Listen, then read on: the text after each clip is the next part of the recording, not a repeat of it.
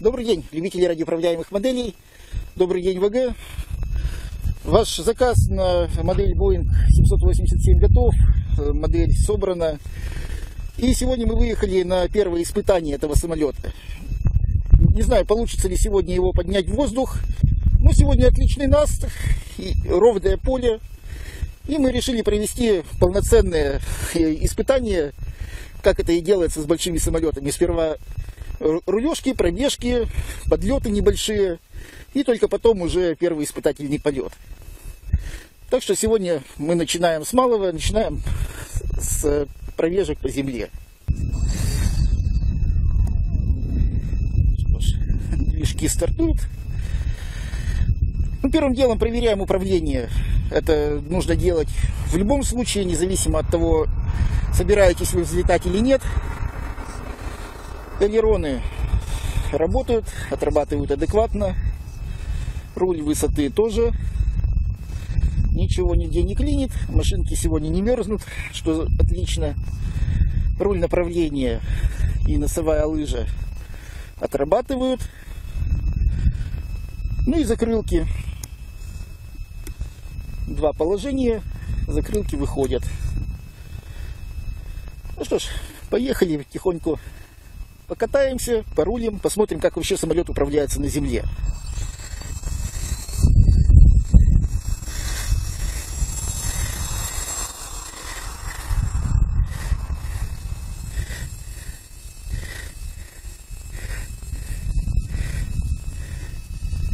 Лыжное шасси работает.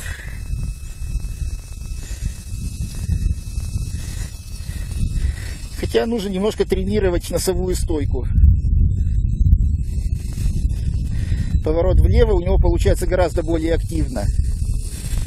Сейчас вырулюсь к себе поближе.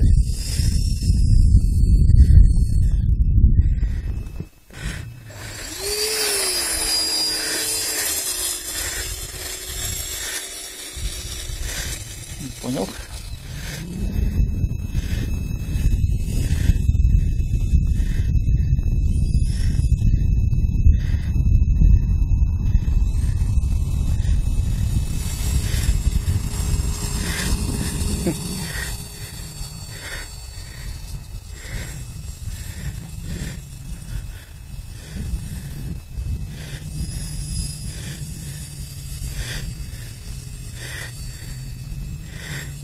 Разворачивает.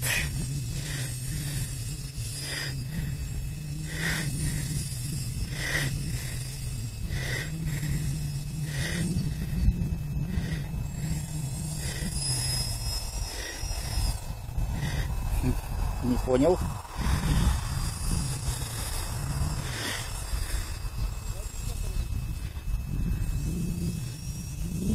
По звуку-то оба.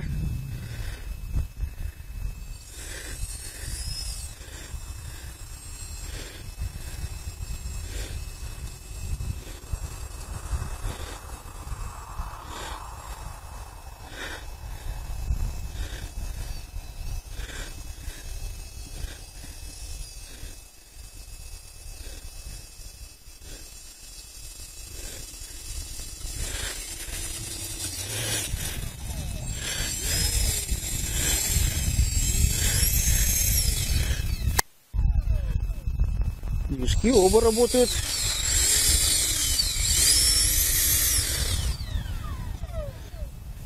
Мне очень интересно.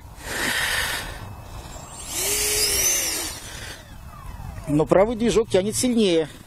Это надо проверять.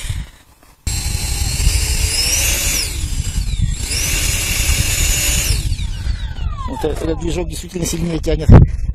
Но работают оба. Интересно, почему так? Ладно, калибровочку переделаем.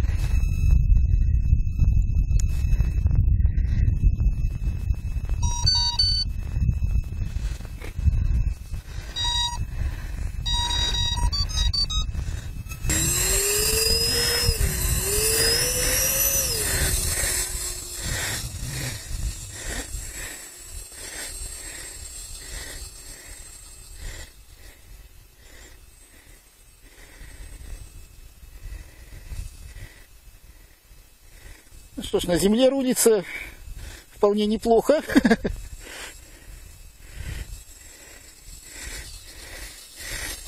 Конечно, триммирование потребовалось. Потребовалось откалибровать еще раз регуляторы. Так. Ну что ж, попробуем первую скоростную пробежку. Пока без взлета, сразу говорю. Просто добавим газу и дадим модели разогнаться.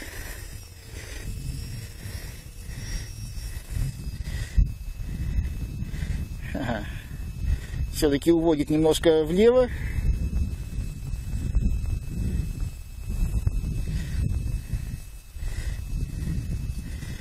Ну что, друзья, испытания нашего Боинга 787 начались. Начались не очень удачно, как вы поняли. Модель уводит в сторону на разбеге. Не скажу, что это происходит постоянно, но последнее время, под конец аккумулятора, уже заметно было, что самолет не хочет никак по прямой идти. Единственный скоростной пробег у нас получилось сделать, и тот получился по дуге, самолет уводило влево. Причина такого поведения в том, что левый двигатель по какой-то причине тянет слабее, чем правый. По какой? Тут, конечно, придется разбираться. Мое предположение, что это регулятор. Но сейчас попробуем продемонстрировать в таких цеховых, так сказать, условиях эту проблему. Почему именно пришли к такому выводу по поведению модели. Сейчас подключим питание, запустим двигатели и посмотрим, насколько равномерно они работают.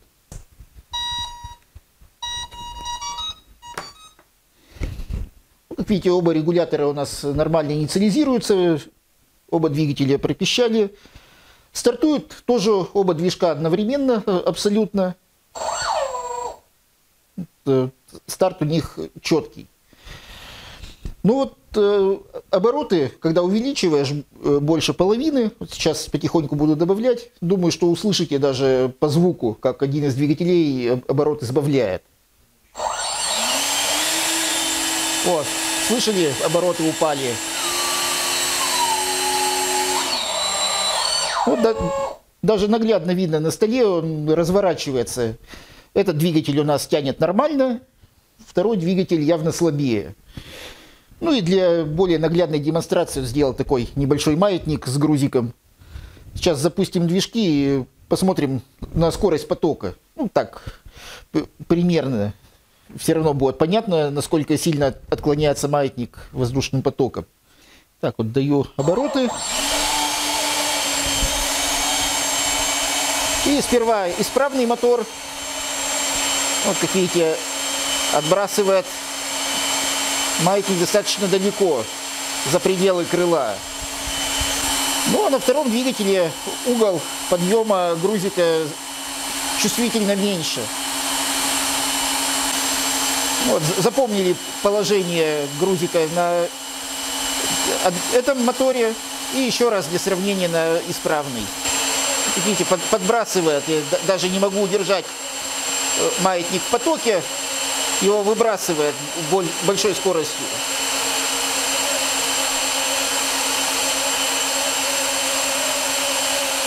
Это вот демонстрация проблемы, из-за чего мы так и не подняли модель в воздух. Как видите, двигателя явно работают несинхронно.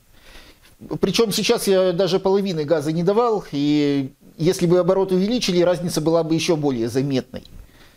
Ну, наверняка видели, в процессе покатушек самолет буквально на месте разворачивало несколько раз. При этом носовая лыжа была вывернута в противоположную сторону. То есть ну, явно разнотяг двигателей.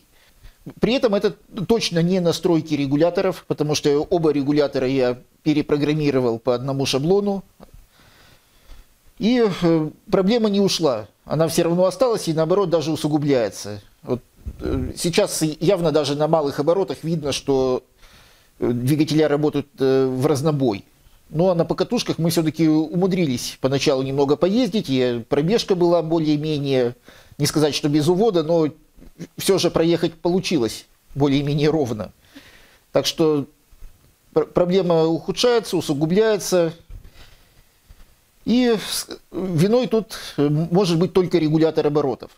Сами двигателя, сами импеллеры я тоже пробовал просто местами консоли крыла поменять, подключить их к противоположному регулятору, получается. Эффект был тот же самый. Точно так же на правом борту двигатель работает нормально, на левом обороты падают. Неисправен регулятор, придется его сейчас снимать, разбирать модель частично и смотреть. Если удастся починить регулятор, значит вернем его на место и будем уже проверять с исправленным регулятором. Если не получится, придется заказывать регулятор новый, ждать, пока он придет, и устанавливать уже новый регулятор, еще раз тестировать на равномерность работы двигателей, и только после этого пытаться поднять модель в небо. Вот такие у нас выводы и новости по этой модели. К сожалению, пока он не полетел. Но, с другой стороны, он и не упал. Так что все у нас еще впереди. Неисправность регулятора, ну, мало ли, бывает, конечно, и заводской брак, и какие-то проблемы при сборке. Это вопрос решаемый. Самое главное, что модель целая, и рано или поздно она в воздух все-таки поднимется. Ну, собственно, для этого и нужны испытания. Не зря мы каждую собранную модель тестируем, проверяем, делаем видеоотчет о том, что она летает. Независимо от того, простой это тренер, либо вот такой вот импеллерный лайнер. Все возможные риски по неисправности оборудования, тех же регуляторов, приемников и тому подобного, все эти риски мы берем на себя. И вам уже отсылаем только гарантированные, исправные летающие модели. Так что если у кого-то возникают вопросы, почему идет задержка с отправкой самолета, который вроде бы уже давно собран, вот не всегда удается его сразу обкатать, либо по погодным условиям, либо по причине каких-либо неисправностей от нас независящих. Так что спасибо за ваше терпение, за ваше понимание. Но эта модель рано или поздно все равно поднимется в воздух и в итоге приедет к вам. Но уже гарантированно летающий, гарантированно исправный. Ну, на этом наше видео по Boeing 787 завершается. Будем держать вас в курсе по ходу работ, по доведению этой модели до летного состояния. И, конечно же, ждем успешного полета этой модели. Ставьте лайки, подписывайтесь на канал и ждем вас вновь на наших полетушках, на нашем летном поле. До новых встреч. До свидания. Подписывайтесь на наш канал, ставьте лайки, оставляйте комментарии и ждите новых видео. До встречи. Играем по-взрослому.